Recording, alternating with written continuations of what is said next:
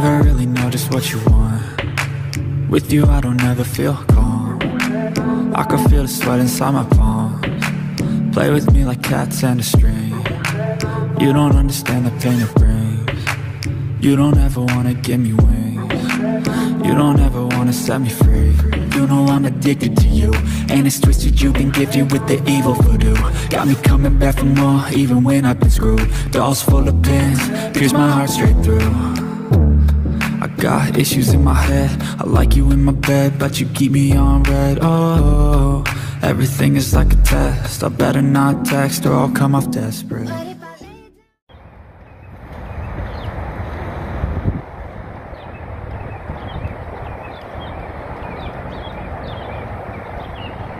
Yes, ladies and gentlemen, we are here at Penn Park, Philadelphia, Pennsylvania. If you're new to the channel, please like and subscribe. My name is Mike for Drones Are Eagles. Make sure you hit that notification bell so you'll be notified every time I go live. This is where Mr. William Penn, the founder of Philadelphia, well, Pennsylvania, this is where he landed way back in 1682. This is where he made the deal with the Indians. Of course, he came from the river. There's the river, Delaware River. That's where he came from.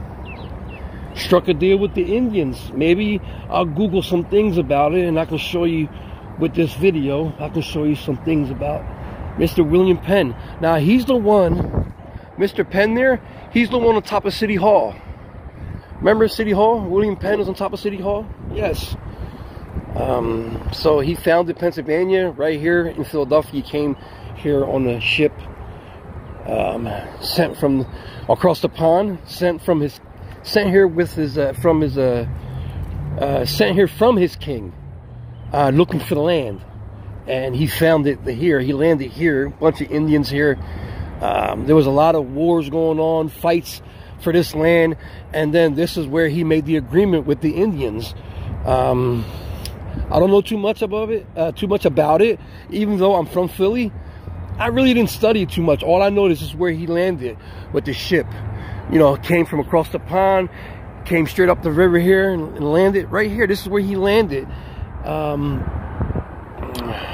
And this was the spot where the treaty was made, you know. Struck down the deal. I guess gave them so much gold or something, because you know Indians love to wear gold. A lot of gold around. They make a lot of beads and stuff made out of gold and stuff to put around their wrist, around their neck. And I'm sure there was a lot of gold where Mr. Penn came from, and offered a lot of goods, trades, you know. A lot of history here in Philadelphia, man. This is like, place is awesome, you know. And I thought that I'd put my drone up also on this video and just show you around. Look at this. And there's the Ben Franklin Bridge over there, guys.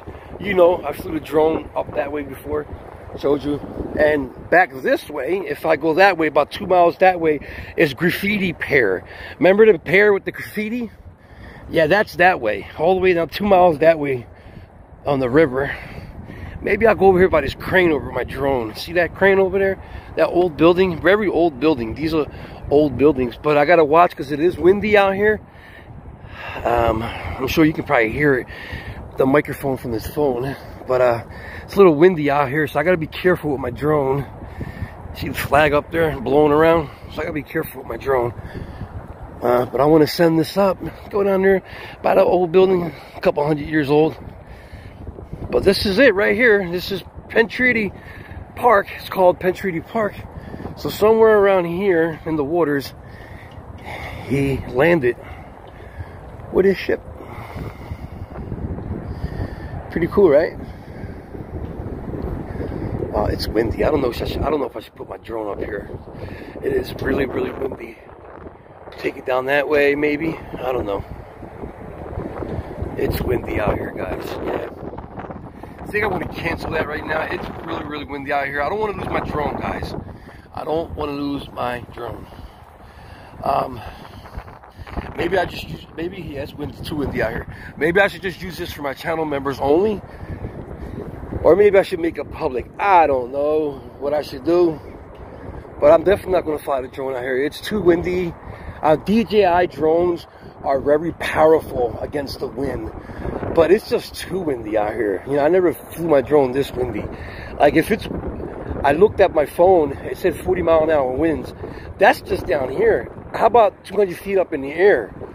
I mean, that 40-mile-an-hour winds can easily turn to 75, 65 miles an hour winds, 200 feet in the air. It was tested, these drones were tested to up to 40 miles an hour winds, not 65 and 70. So I don't want to take that chance, you know? Don't want to take that chance. So, just enjoy some history about Mr. Penn Treaty. And then I'll come back here.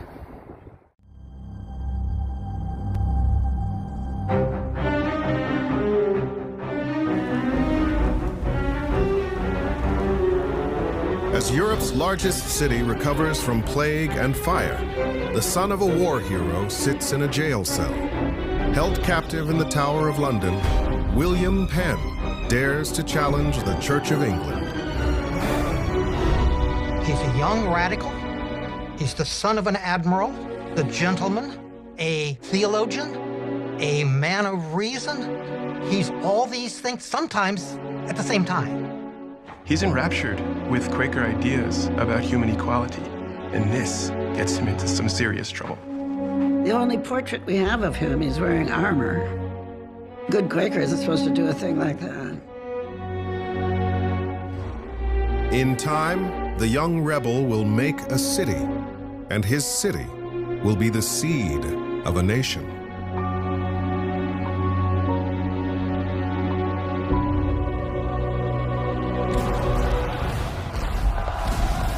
For much of the 1600s, the English live in fear of constant warfare and disease. Both traumas mark young William Penn. From childhood, he wears a wig to hide the scars of smallpox. His father, Admiral Penn, is an ally of King Charles II. His son didn't join the Anglican Church and be a good boy. His father was very unhappy with his son's nonconformity. He's an outsider in his own home and an outsider in the larger English establishment. He takes up with other people who think as he does. This cadre of avant-garde thinkers call themselves Philadelphians and gives him a sense that he's not crazy. Angered by his son's disobedience, Admiral Penn sends William on a tour of France and Italy. William is not impressed. He recoils at the misery and suffering surrounding the opulent palaces, the frivolous playground of his own social class. He's seen London, which burned in 1666. He's seen Paris and the extraordinary inequality of wealth, the salaciousness of the court, and the ridiculousness of pretension, and all those things rung untrue to him and wrong to him. He imagines what he can do to mend the world. He sees plainly dressed preachers roaming the countryside, railing against war and material wealth. Inspired, William joins their fledgling movement, the Religious Society of Friends, or Quakers. Together, they boldly challenge the Church of England and face a violent backlash from the British government. He's converted. He's preaching in the streets, and pretty soon he finds himself in jail for his association with these rabble-rousers. William Penn writes a number of what are called subversive tracts, criticizing long-standing religion. He's testing the limits of society. Trial by jury, no established church, a government of laws, not men. He tells the king he will not retract at all, even if the prison is his grave. William's commitment eventually impresses even his father. Near death, Admiral Penn buys his son's release from jail and petitions James, the Duke of York, to shield William from England's laws of religious persecution. The king owed a huge debt to William Penn's father for services to the crown during the English-Dutch War. Charles II is not able to square the debt with Admiral Penn before, unfortunately, Admiral Penn passes away. So the debt has passed to William Penn. The king chooses to repay the debt not with money, but with land. He offers Penn a colony in North America, 45,000 square miles on the west side of the Delaware River.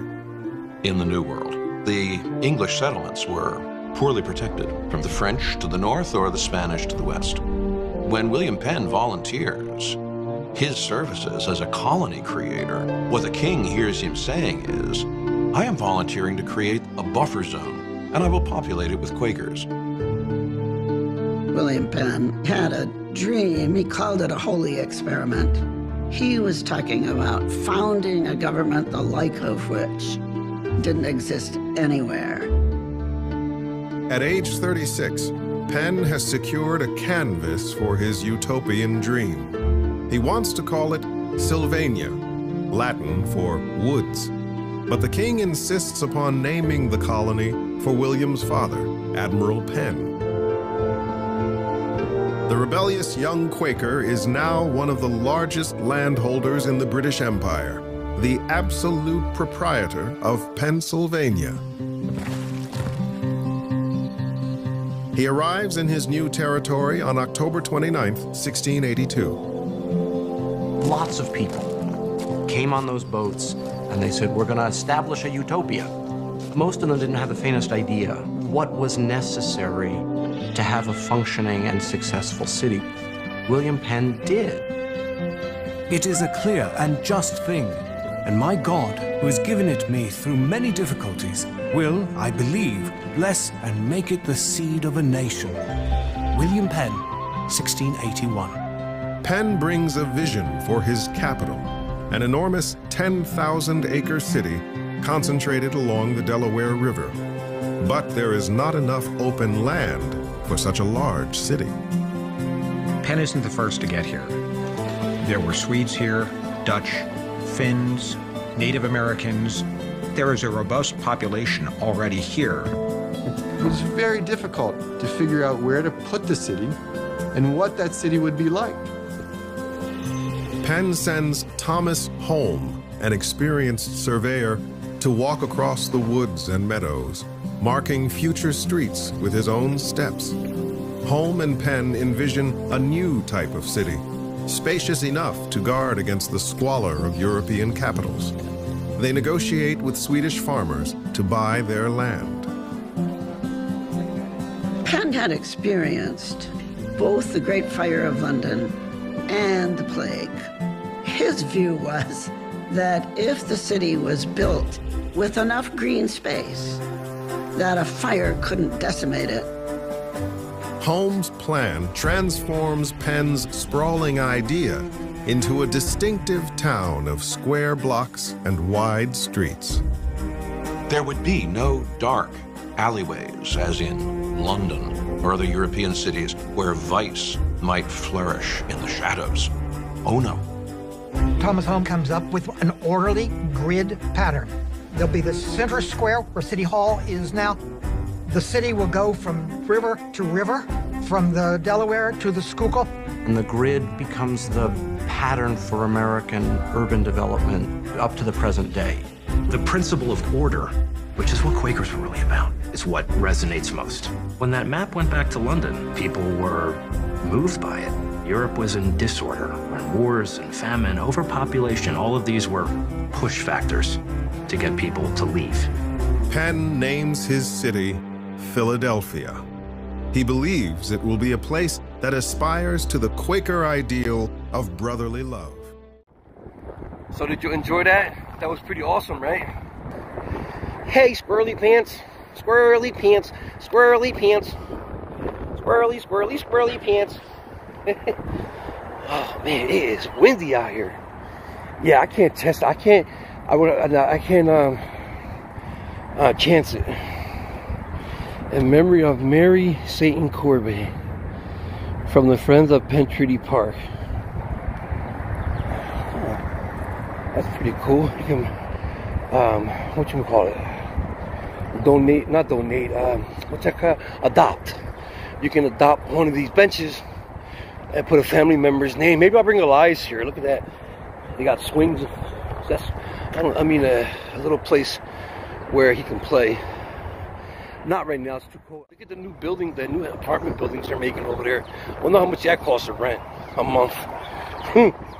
Where's the casino at? Where's the new casino? It's that way. Yeah, it's that way. The new casino they built down here. Woo, it's windy out here. It's windy out here. Well, guys, I'm going to head out of here. I was going to fly my drone, but it's just too windy out there. I don't want to lose my $1,000 drone right in the water. That would be like the ultimate, you know what I mean? That would be like, oh my God, my haters will be laughing at me. They'll probably make videos of it if I can.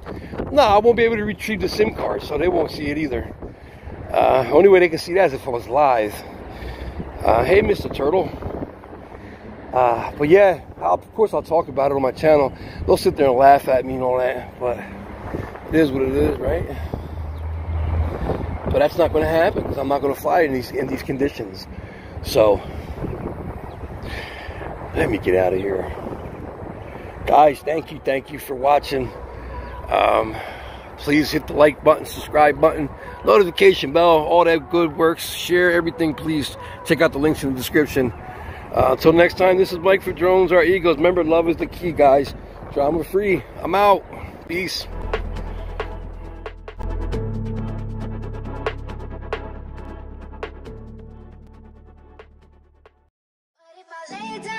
Play dead and I stay dead. Maybe you'll get sick of being the monster out of my head, under my bed, thinking something out of my nightmares, standing right there. But if I lay down and I play dead and I stay dead, then will you get bored of killing me? Silhouettes of you are like a taunt. Never really know just what you want.